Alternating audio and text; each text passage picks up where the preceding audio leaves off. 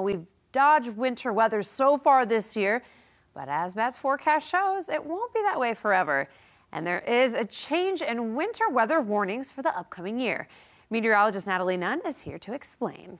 Okay, Angela, with the change, we could be seeing more winter weather warnings. It's because the threshold of warnings concerning snow has changed. The video behind me is actually snow from last year, when this snowfall would actually give us a winter weather warning.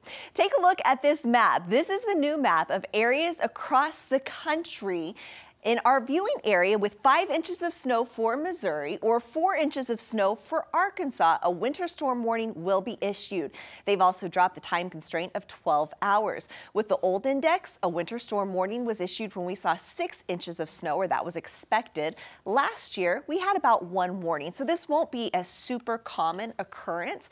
And since 1888, which is actually when we started keeping records, this is how many we've seen. In a day's time in Springfield, we've picked up 6 inches of snow 63 times, and we picked up 5 inches of snow 96 times. This is since 1888. Oh, wow. Now, the hope is the new criteria will give the National Weather Service in Springfield more flexibility as to when they issue a winter storm warning before the storm, moves in. It was 24 hours in advance. It'll probably still be that time frame, but it'll be up to them. If we see 5 inches of snow, they'll issue it. I know. I was going to say, I've been born and raised in Missouri my whole life, and I've always thought the Ozarks has been pretty mild when it comes to winters. Really? I've always You may be surprised.